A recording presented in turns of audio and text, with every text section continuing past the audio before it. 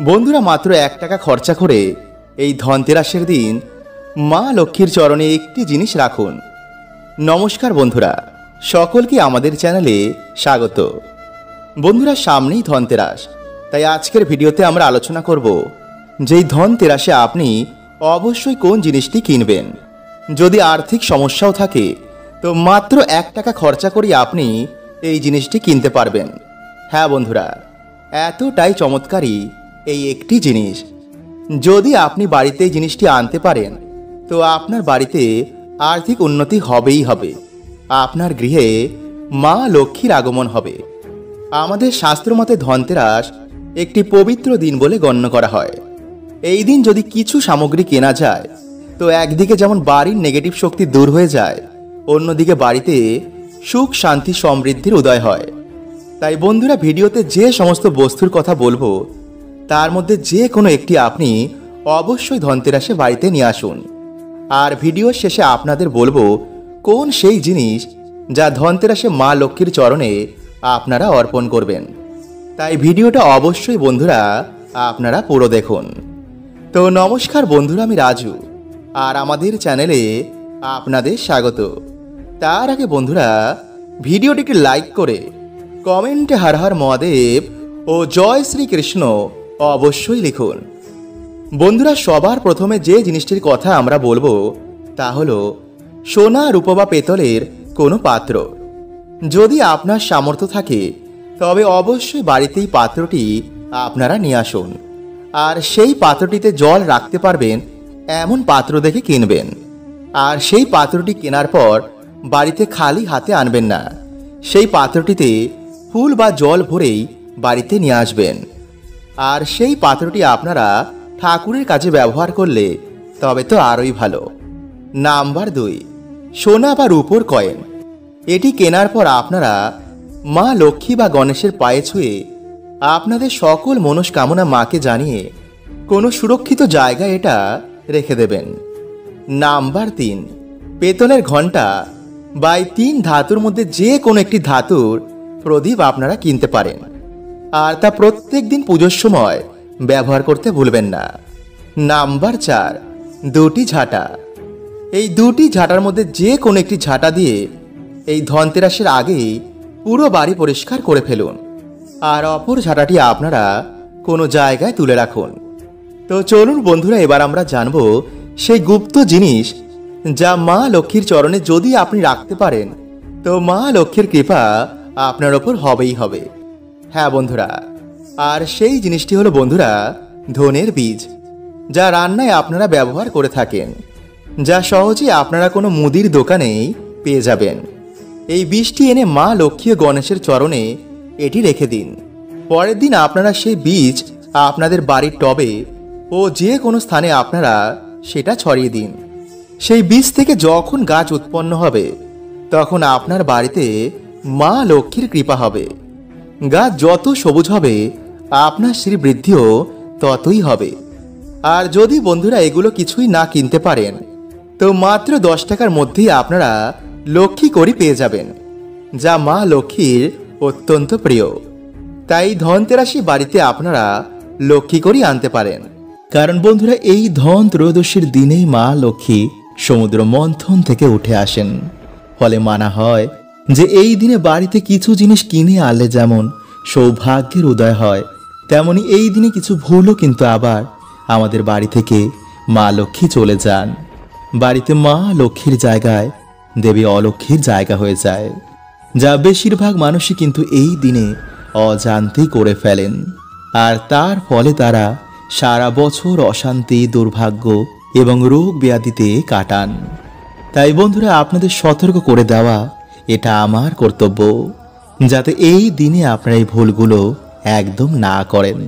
তাই সবার আগে বন্ধুরা আপনারা ভিডিওটি একটি লাইক করে কমেন্টে আপনারা বলুন, হে মা, এই সন্তানের বাড়িতে আপনি এই ধনতেরাসের দিন অবশ্যই আসুন।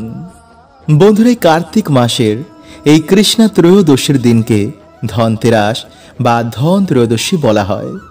মানা হয় এই দিন থেকেই দীপাবলির সূচনা হয়। শাস্ত্র বলছে যে এই ধনতেরাসের দিন বাড়িতে সোনা, রূপো বা বিভিন্ন ধাতু কিনে আনলে মা লক্ষ্মী এবং কুবেরজি প্রসন্ন হন। আসলে বন্ধুরা, এই দিনেই কুবেরজি মা লক্ষ্মীর আরাধনা করে ধনবান বা ধন সম্পত্তি পেয়েছিলেন।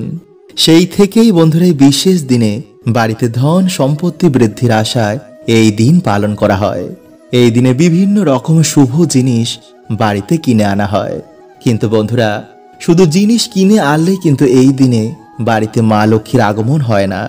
এই দিনে আমাদের তার জন্য কিছু নিয়ম মানা উচিত, তবেই বন্ধুরা মা লক্ষ্মী আমাদের বাড়িতে আগমন করবেন। তাই চলুন বন্ধুরা, সবার আগে আমরা জানি যে এই দিনে আপনারা কি কি কার্য করবেন এবং কোন কার্যগুলো এই দিনে আপনারা ভুল করেও করবেন না। বন্ধুরা, এই দিন আপনারা সকাল সকালই ঘুম থেকে ওঠার চেষ্টা করবেন এবং সকালে ঘুম থেকে উঠেই আপনারা কোনো নদীতে গিয়ে যদি স্নান করতে পারেন তাহলে তো বন্ধুরা খুবই ভালো। কারণ বন্ধুরা, এই দিনে নদীতে স্নান করতে বহু দেবী দেবতার আগমন হয়, যার ফলে সেই জল স্পর্শ করাতেই মানুষের দুর্ভাগ্যের নাশ হয়ে যায়। এবং এই দিনে বন্ধুরা বহু দেবদেবী আমাদের বাড়িতে আগমন করে আমাদের আশীর্বাদ দিয়ে যান। তাই এই দিন অবশ্যই কিন্তু আপনারা সকাল সকালে ঘুম থেকে উঠে ভগবানের নাম কীর্তন অবশ্যই করবেন এবং কোনো নদীতে গিয়ে স্নান করতে ভুলবেন না। নাম্বার 2, বন্ধুরা, সেই দিন ঘুম থেকে উঠেই কিন্তু আপনারা কখনো নিন্দা, ঝগড়া, ঝামেলা, অশান্তি এগুলো করবেন না। কারণ বন্ধুরা, এই দিন বাড়িতে এই কাজ করায় মা লক্ষ্মী গৃহ ত্যাগ করে দেন, যার ফলে বন্ধুরা আপনারা কখনো কিন্তু আপনাদের বাড়িতে সুখ, শান্তি, আর্থিক উন্নতি এগুলো দেখবেন না। এবং এই দিনে বন্ধুরা আপনারা কিন্তু চুল, দাড়ি, নখ, জঙ্গল পরিষ্কার, গাছপালা কাটা এমন কার্য করবেন না। নাম্বার 3, বন্ধুরা, এই দিনে যদি আপনাদের বাড়িতে কোনো অসহায় ব্যক্তি কিছু চাইতে আসেন তো তাকে অবশ্যই আপনাদের সামর্থ্য অনুযায়ী তাকে সাহায্য করতে ভুলবেন না। কারণ বন্ধুরা, শাস্ত্র বলছে যে এই দিন যদি আমরা কিছু দান করতে পারি তো বন্ধুরা এতে আমাদের বহু গুণ দুর্ভাগ্যের সেই দিন নাশ হয়ে যায়। এছাড়া বন্ধুরা অন্যের সেবায় ঈশ্বর খুবই প্রসন্ন হন। নাম্বার 4, এই দিন ভুলেও বন্ধুরা সকালে ঘুম থেকে উঠে ঝগড়া ঝামেলা দেখবেন না, আর ভুলেও কারোর সাথে করবেন না। বাড়িতে সবার সাথে সেই দিন ভালো ব্যবহার করবেন। যতটা পারবেন সেই দিন অন্যদের আশীর্বাদ নিন। নাম্বার 5, যদি বন্ধুরা আপনারা ব্যবসা করেন বা আপনাদের আর্থিক উন্নতি করতে চান তো অবশ্যই সেই দিন মা লক্ষ্মী ও শ্রী গণেশের পুজো আরাধনা করতে ভুলবেন না। নাম্বার 6, বন্ধুরা এই শুভ দিনে কোনো রকম পোড়া জাতীয় খাবার খাবেন না। এছাড়াও পারলে এই দিন আমিষ জাতীয় খাবার বা কোনো রকম নেশা ভান থেকে বন্ধুরা দূরে থাকবেন। কারণ সেই দিন যদি আপনি বাড়িতে বা আপনার জীবনে পজিটিভ এনার্জির আগমন চান তো অবশ্যই এই খাবার থেকে সেই দিন দূরে থাকবেন এবং পারলে সেই দিন নিরামিষ আহার বা পুজোর ভোগ গ্রহণ করবেন।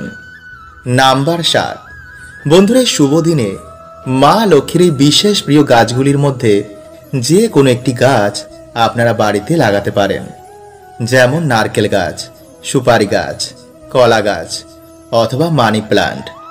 বন্ধুরা এই গাছগুলিকে অত্যন্ত শুভ বলে মানা হয়। বাস্তুমতে গাছ যেই বাড়িতে থাকে সেই বাড়িতে সর্বদাই মা লক্ষ্মীর বাস হয়। কিন্তু কলা গাছ বন্ধুরা বাড়িতে সামনে ভুলেও লাগাবেন না। এছাড়াও এই শুভ একটি দিনে বাড়িতে তুলসী গাছ আপনারা লাগাতে পারেন। নাম্বার 8, সন্ধেবেলায় অবশ্যই একটি প্রদীপ তুলসী মঞ্চে অর্পণ করবেন, এতে আপনাদের জীবন আলোতে ভরে যাবে।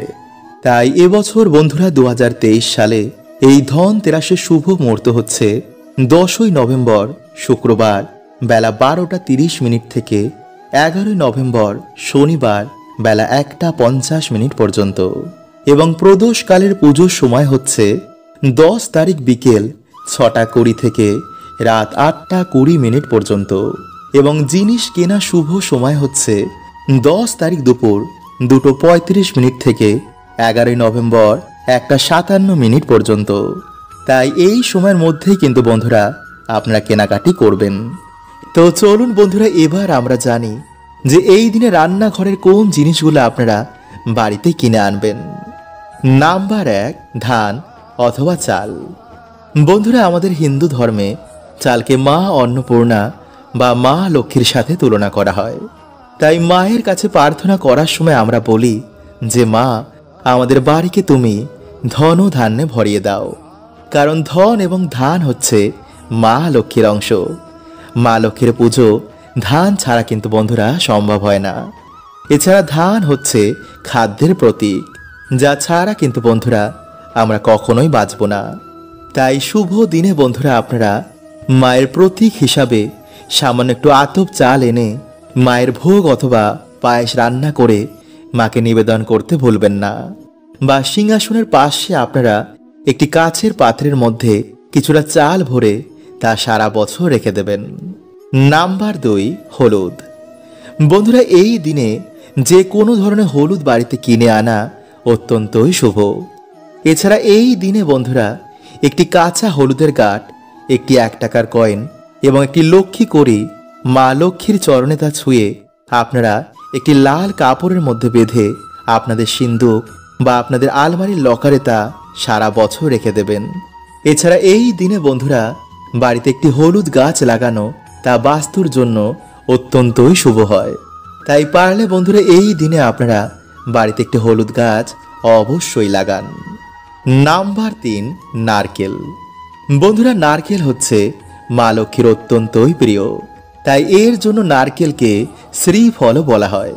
তাই হিন্দু ধর্মে কোনো শুভ কাজ শুরু করার আগে নারকেল ভাঙার প্রথা রয়েছে। মানা হয় যে মা লক্ষ্মীর পুজো কিন্তু নারকেল ছাড়া বা নারকেলের উপকরণ ছাড়া সম্পন্ন হয় না। তাই আমরা প্রত্যেকেই মায়ের পুজোর দিন মায়ের কাছে নারকেল নাড়ু নিবেদন করি, যাতে মায়ের কৃপা এসে আমাদের বাড়িতে পড়ে। নাম্বার 4, ধনে। বন্ধুরা এই পবিত্র মাসে, এই পবিত্র দিনে বাড়িতে ধনে কিনে এনে সন্ধেবেলায় মা লক্ষ্মীর চরণে তা রাখা অত্যন্তই শুভ। কারণ বন্ধুরা ধনে দেখবেন যে তাড়াতাড়ি বৃদ্ধি পায়।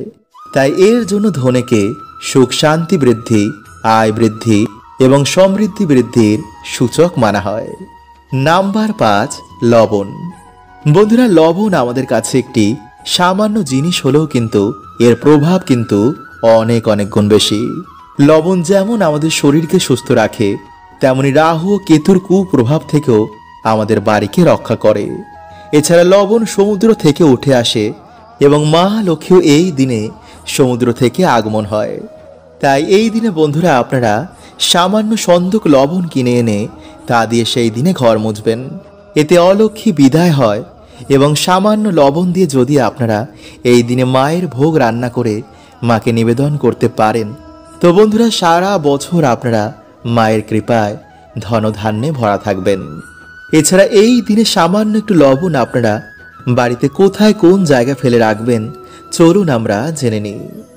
বন্ধুরা হঠাৎ করে যদি আপনারা দেখেন যে আপনাদের বাড়ি থেকে সুখ শান্তি চলে যাচ্ছে, তো আপনারা কি করবেন, একটি কাচের গ্লাস নিয়ে তাতে জল ও লবণ মিশিয়ে আপনাদের বাড়ির দক্ষিণ পূর্ব দিকে সেটি রেখে দিন। পারলে আপনারা সেই গ্লাসের পিছনে একটি লাল রঙের আলো জ্বালিয়ে দিন এবং যখন সেই গ্লাসের জল ধীরে ধীরে শুকিয়ে যাবে, তখন আপনারা গ্লাসটি ধুয়ে আবার এই প্রক্রিয়াটি করুন। কিছু দিনের মধ্যেই বন্ধুরা এই জল আপনাদের বাড়ি থেকে সমস্ত নেগেটিভ এনার্জিদের শোষণ করে নেবে, ফলে আবার সুখ শান্তি আপনাদের বাড়িতে ফিরে আসবে। এছাড়া বন্ধুরা আপনারা রাতে ঘুমানোর আগে 1 চামচ লবণ আপনাদের মাথার ওপর থেকে 7 বার অ্যান্টি ক্লকওয়াইজ ঘুরিয়ে আপনারা বাড়ির বাইরে গিয়ে সেটি ফেলে দিন। এইভাবে বন্ধুরা আপনারা 3 থেকে 4 দিন করুন। অথবা রাতে ঘুমানোর আগে আপনারা 1 চামচ লবণ জলে মিশিয়ে ভালো করে হাত পা ধুয়ে তারপর ঘুমান। দেখবেন রাতে ভালো করে ঘুম হয়েছে এবং রাহু কেতুর অশুভ প্রভাব আপনাদের জীবনে পড়বে না। অথবা যদি বন্ধুরা আপনাদের বাড়িতে কিছুতেই ঝগড়া ঝামেলা অশান্তি এগুলো কাটছে না, তো বন্ধুরা আপনারা কি করবেন, কিছুটা সন্দক লবণ একটি কাচের পাত্রের মধ্যে রেখে আপনাদের বাথরুমে রেখে দিন। অথবা একটি লাল কাপড়ের মধ্যে বেঁধে এই লবণ আপনারা আপনাদের দরজার ওপরে টানিয়ে দিন। দেখবেন কিছু দিনের মধ্যেই বন্ধুরা আপনাদের বাড়িতে আবার সুখ শান্তি ফিরে এসেছে। কিন্তু বন্ধুরা এই লবণ আপনারা সপ্তাহে সপ্তাহে চেঞ্জ করতে একদম ভুলবেন না। হরে কৃষ্ণা, ওম নমঃ শিবায়।